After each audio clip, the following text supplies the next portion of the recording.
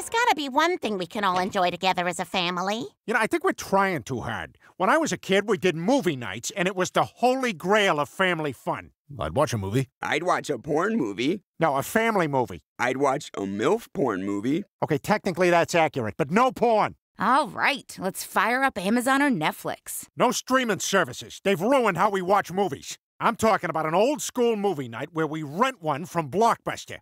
Some of my best childhood memories were when I went to rent a video with my dad. Him and I never really got along, but the one place where we did was Blockbuster. He'd let me pick out any snack I wanted while he grabbed our fifth-choice movie because we got there too late to get the good ones. But that was part of it, because it wasn't about the movie, it was about the night you spent together.